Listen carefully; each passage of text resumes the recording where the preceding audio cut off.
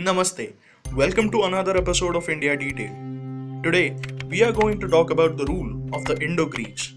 As we know, after the death of Alexander, his governors declared themselves independent and began to rule the lands that were bestowed upon them.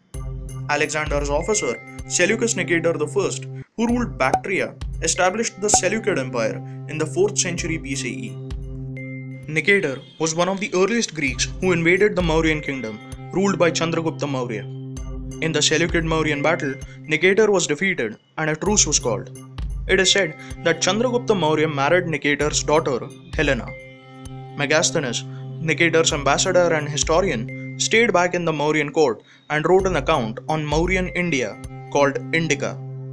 Nicator passed away in 280 BCE, but his empire continued till the 1st century BCE. More on that in a bit.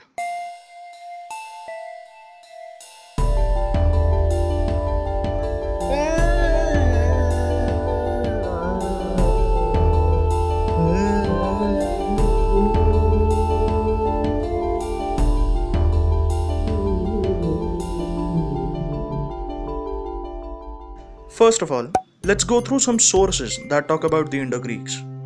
There is very little literary evidence that tells us about the Indo-Greek rulers. Most of the information about the Indo-Greeks comes from archaeological evidence like inscriptions, coins, and sculptures. More than 42 Indo-Greek kings are known to us because of their coins. Now, let us begin to understand as to how the Indo-Greek rule began. Diodotus I, the satrap of Bactria, parted his ways from the Seleucid Empire around the 3rd century BCE and founded the Greco-Bactrian kingdom. His son, Diodotus II, who succeeded him, was killed by his own officer, Euthydemus I, who then began his rule. Demetrius I of Bactria was the son of Euthydemus. He began the expansion of his territories and thus invaded the Indian province by crossing the mighty Hindu Kush ranges around the 2nd century BCE. He established his rule in Gandhar and therefore is considered to be the founder of the Indo-Greek rule. The Indo-Greek rulers.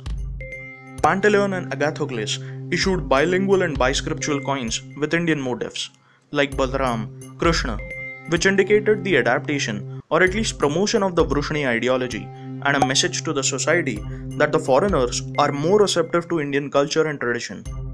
Menander I, one of the most popular and successful Indo-Greek rulers, not only stabilized his power but also expanded his dominion. He is said to have ruled up to modern-day Delhi.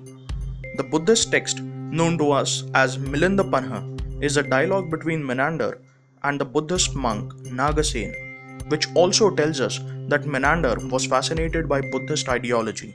Antiochus' ambassador, Heliodorus, erected the Garuda pillar at Vidisha under the court of the Shunga king Bhagabhadra. This suggests that there must be a strong wave of the Vaishnavite movement.